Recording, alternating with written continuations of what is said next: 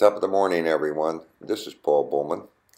I'm in my studio today, and I've just completed a pastel painting at the request of a client and good friend who challenged me to do a large piece of a Texas Longhorn in a bluebonnet field.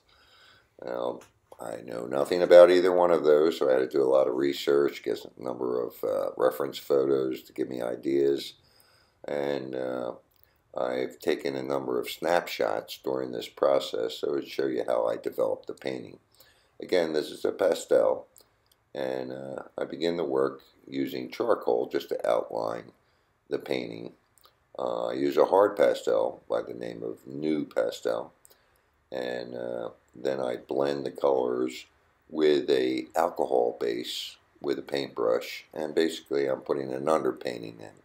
I like to put all my darks in first and then follow up with the softer colors. Blending is the key here.